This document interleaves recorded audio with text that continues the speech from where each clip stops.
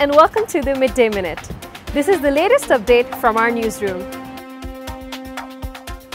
One of the Omani students who was airlifted from Wuhan as a precaution to avoid infection from coronavirus has said he will continue his studies online now that he has reached Muscat and will not be returning to China.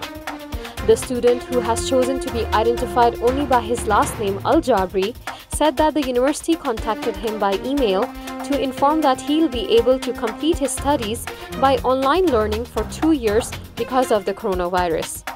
Al-Jabri has already started the first phase of his online studies on Monday. He informed that he went to China at his own expense and his specialization is business studies. He lived in accommodation provided by the university and is now very happy to be home among his family and in his country Oman.